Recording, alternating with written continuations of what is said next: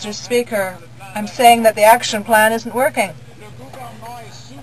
The government is on probation because it didn't meet its commitments. Billions of dollars had been set aside for infrastructure spending, but this money was not forthcoming.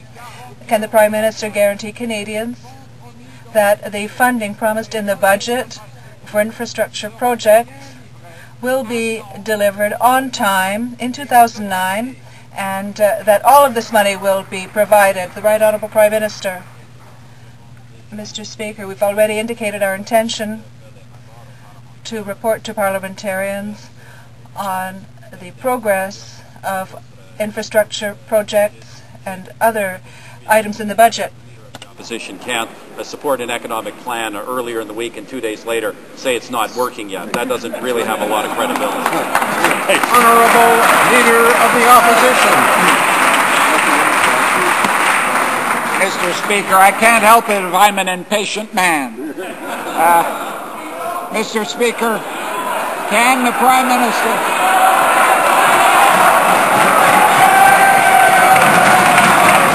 Mr. Speaker, can the Prime Minister assure us that his infrastructure spending will benefit all Canadians, no matter where they live or who they vote for?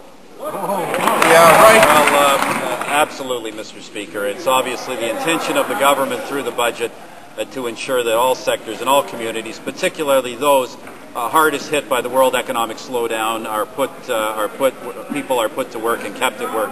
Mr. Speaker, in terms of the Leader of the Opposition's patience, he demonstrated a lot of patience in his long 36-year return to Canada. I would urge him to show that kind of patience in the future. The Honourable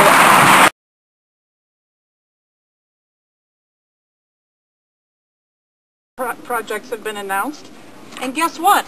All 7 are in Conservative ridings. That's disgraceful. All British Columbians deserve to have their infrastructure needs met, and when will this Prime Minister stop exploiting the financial crisis to build a giant Conservative pork barrel and start taking his job seriously for all Canadians? The Honourable Minister of Transport. Last week they say that not any projects have been funded.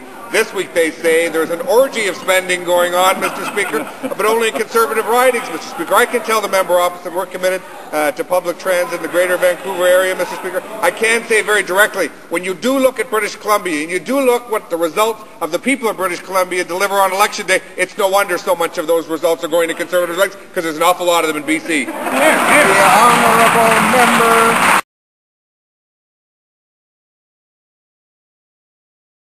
This, I have to ask, what can the Minister possibly tell the Arctic Council countries at their upcoming meeting to credibly assert our sovereignty? Probably nothing. The Honourable Minister.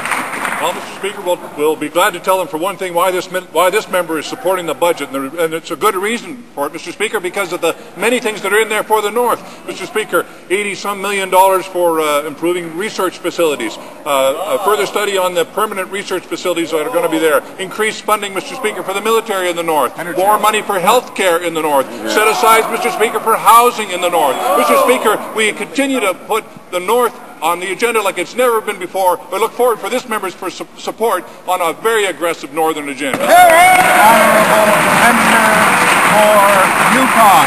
Into the back, Larry.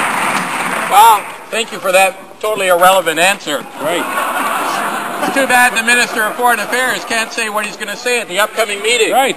They haven't put the same guy. resources into social, heritage, and search and rescue programs in the North as they have into military build-up. Canada's greatest strength and our claim to Arctic sovereignty is our Northern Aboriginal and other peoples who make up Canada's history and development in the North. You missed the last Why meeting. doesn't the Minister agree with Northerners that all these are very important programs, are critical to a valid and strong Arctic sovereignty claims. Boy, Larry. The Honourable Minister of Inland Affairs and Northern Development. Order. Question, but this allows me to continue. Mr. Speaker, we're continuing with increased regulation of transportation for boats traveling through the Arctic, make sure they meet our environmental standards. We're continuing, Mr. Speaker, with election promise to develop a Northern Development Agency. We're renewing the SINAD program, Mr. Speaker. We're continuing with devolution talks with Nunavut and working with our Northwest Territories. Mr. Speaker, we had $36 million to improve the regulatory process on the Mackenzie Valley Pipeline. Mr. Speaker, please, the third question, I need more time.